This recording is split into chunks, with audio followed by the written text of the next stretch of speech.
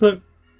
So in this video, we're going to talk about Evan Placey's play Jekyll Hyde, which is a very loose adaptation of the Robert Louis Stevenson novel. For me, broadly speaking, there are similarities here. The theme of transformation, and the idea of using a potion to release one's inhibited self, one's id, if you want, in psychoanalytic terminology. Those are elements here. But thematically, this play is very, very different from Robert Louis Stevenson's novel, largely in that this is reimagined. This play premieres in 2017, is really reimagined for the era of the Me Too movement and the women's marches, in a way that I find somewhat problematic, and I'll tell you why in just a little bit. But we've got a massive thematic divergence here between Stevenson's novel and Placey's play, largely in that in Stevenson's novel, the central theme is releasing the id, releasing one's darker self. And so Stevenson's Hyde gratifies his own worst impulses. For violence, presumably for sex, for doing drugs, perhaps. It's not entirely clear necessarily what all he gets up to. But it's entirely about his own gratification. There's no larger concerns that Hyde has. No social conscience or something like this. Whereas in Placey's version, so first off, Dr. Henry Jekyll has died before this play begins, and his work is picked up by his widow, Hattie Jekyll. Sorry, Hattie? Yes, I think.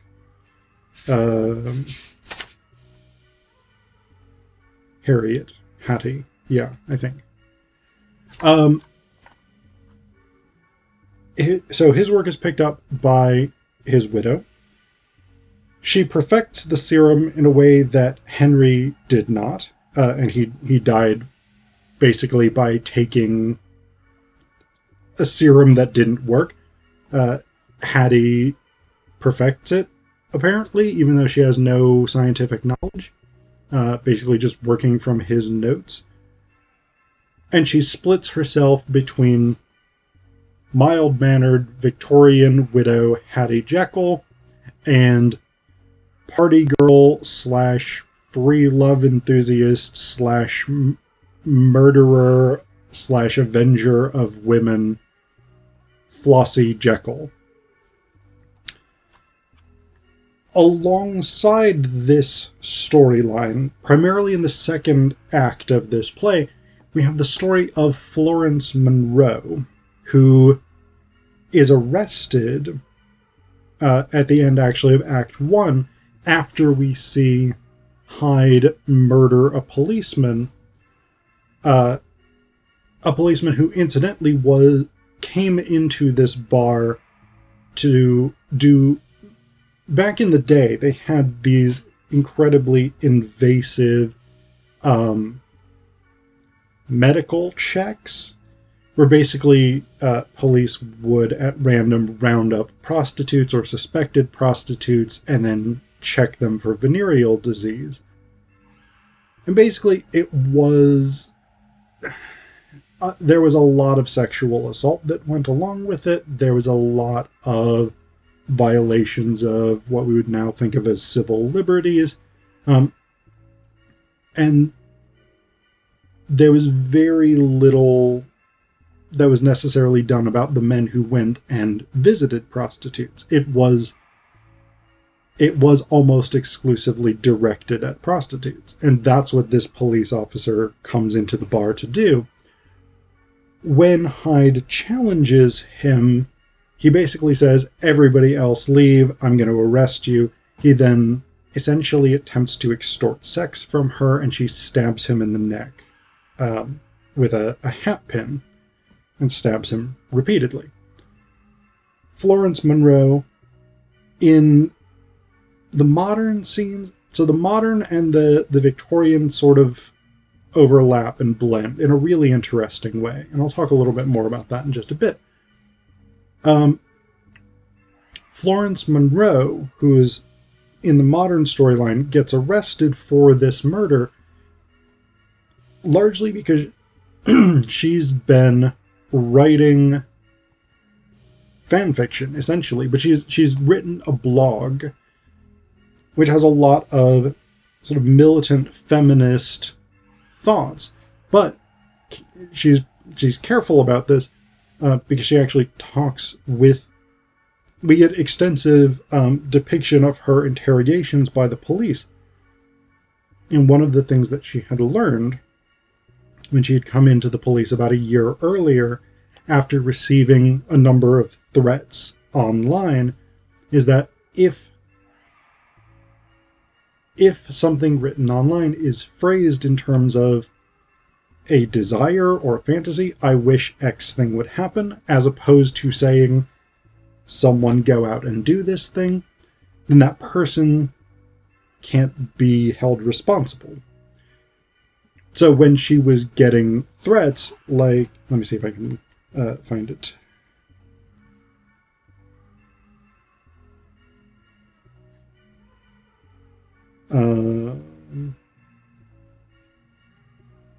And this, I mean, this is graphic, so it's worth noting that. She brought to the police this message: I wish someone would rape her and glue her slutty mouth shut. And unfortunately, given how fucking terrible a place the internet is, this is an extremely common kind of thing for people who talk about women's rights, particularly women who talk about women's rights or support for immigrants, Black Lives Matter, etc., etc. Extraordinarily graphic threats, often including sexual violence, are disgustingly common. And what the police had told her at the time was, because it was phrased as, I wish that, there was nothing they could do because it wasn't really a threat. It wasn't somebody telling her they were going to do something like this. And so when she writes her blog posts, and some of them are sort of saying, I wish violence would happen, I wish particular individuals would experience X thing, whatever it is, she always phrases it in terms of, I wish that this would happen. But the reason that they've brought her in is because there's a militant feminist group called Fembot that has been attacked, that has murdered a policeman, and that have committed these various crimes, all of which align with the things that Florence Monroe has written. So this is actually, and we eventually find, and initially Florence denies any knowledge of this or connection to this or whatever it is. At the very end of the play, we actually find out she is involved, and she has this very lengthy confession speech where essentially she says, because I was victimized in this way, and the police who were supposed to protect me did nothing, because women are systematically denied rights, denied medical care, because trans women, LGBT women, etc., are turned back at the borders, sent back to their own countries where they are often raped, murdered, tortured, whatever it is. I took it upon myself to create this underground militant feminist movement that would destroy patriarchal society, and so that we women could rebuild society in a way that's just and safe for us. So we have this confession at the end. So one thing, again, this is completely different than what we get in Stevenson's novel, where there's no social consciousness whatsoever. Here we have both Hyde and Florence Monroe using violence for social goals, socio-political goals, to strike back at the patriarchal systems that oppress women, etc., etc. And to be clear, the play is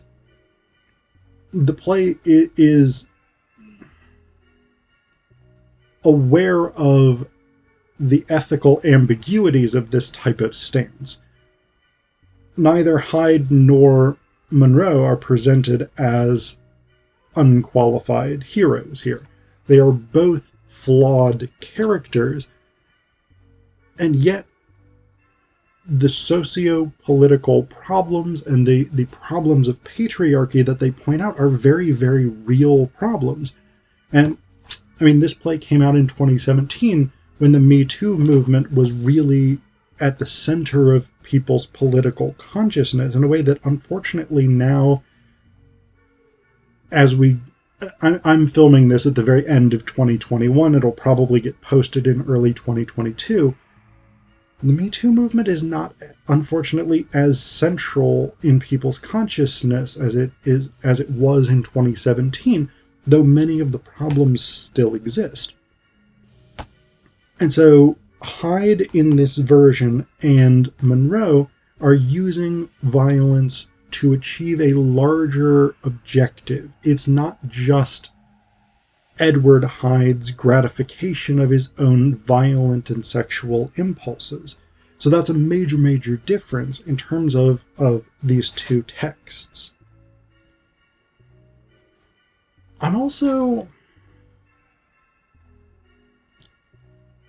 I think there's a potential problem here, and I'm on the fence about this because, especially given the fact that Evan Placey is a male playwright,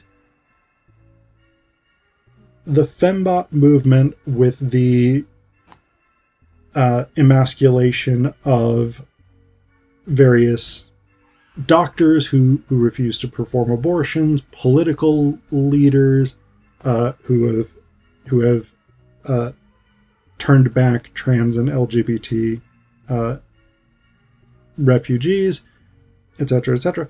The emasculation, the murder of these people, along with the sort of general anarchic violence of the fembot movement in this play, kind of is the patriarchal nightmare of what the Me Too movement and women's marches could have been. And I think actually at the time there were right-wing commentators especially who tried to compare the Me Too movement and the women's marches and things like this to terrorists, which indeed in this play the police make the argument that they are.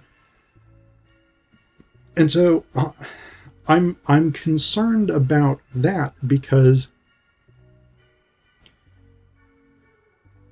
it puts on stage the fantasy of women's liberation as a violent, dangerous, socially unstable movement.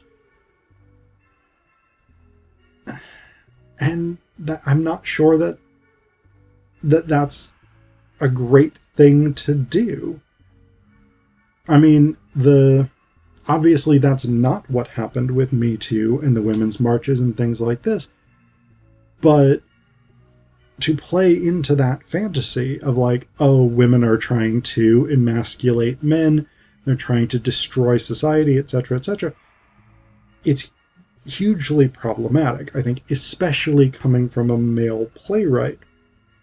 Because, again, those are the kinds of cultural narratives that lead people to oppose, even lead other women in many cases to oppose things like Me Too and the women's marches and things like this.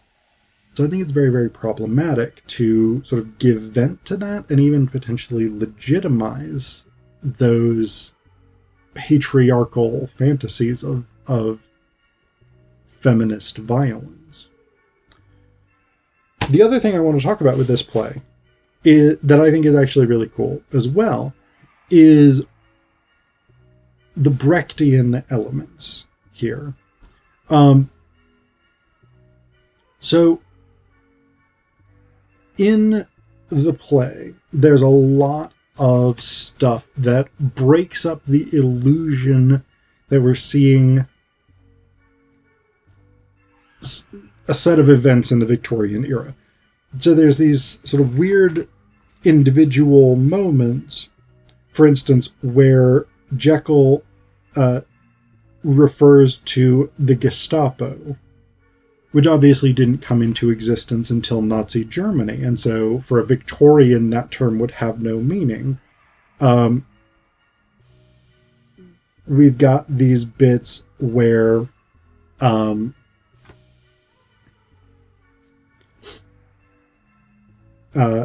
text speak is used, or like emoticons are like spelled out verbally by characters, but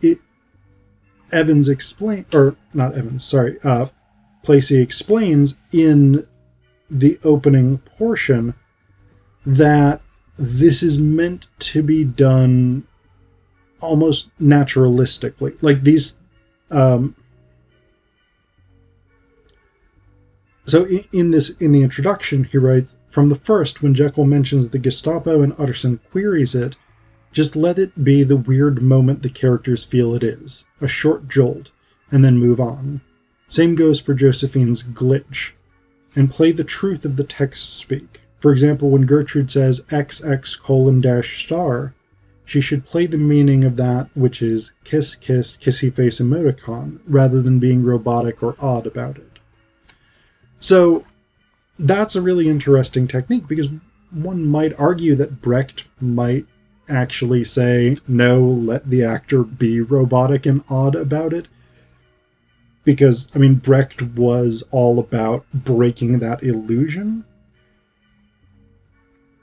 So Placey has done something slightly more subtle here, where he's given us something that I would say definitely breaks up the illusion that we're seeing something naturalistic or Victorian here, but at the same time, he's asking that actors play it down so that it's not sort of like, so that it's not the actor stepping outside the character and saying, here's a thing that I, the actor, am doing on behalf of this character, which is kind of the Brecht thing. Instead, it's, here's just an odd thing that signals to you that something is not right here. You're not seeing the Victorian age as it was, or whatever it is. But the other thing that we've got that's really Brechtian here is title slides, or screens, or projections, or whatever it is. So in the original production run, this was done via projector, but there's other ways you could do it conceptually. So often these occur between scenes. So between Act 1, Scene 2 and Act 1, Scene 3, we see the titles Jekyll and Hyde, Chapter 1, A Visit from Detective Utterson.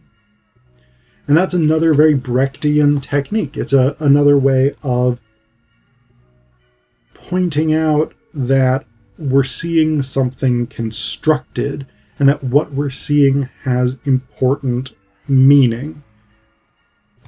And this, of course, the idea of Brechtian epic theater, of course, connects back to the way that Placey is dealing with the Me Too movement and the women's marches, because Brecht's epic theater was all about getting people to think about their own socio-political or cultural or economic conditions from the perspective of historical difference.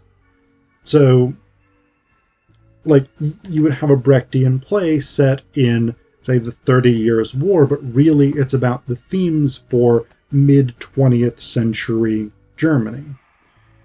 And what Brecht tries to prompt people, audience members, to do is to reflect on, if I were in that situation, what would I do? If I were in Mother Courage's situation, what would I do? And then that is supposed to prime them for thinking about, in my own situation, in my own context, here's what I should do. Placey is doing the same kind of thing here. What would we do if we were in the position of Hattie Jekyll? And therefore, what would we do if we were in the position of Florence Monroe? If we were in the position of a early 21st century woman during the age of the Me Too movement and the Women's March?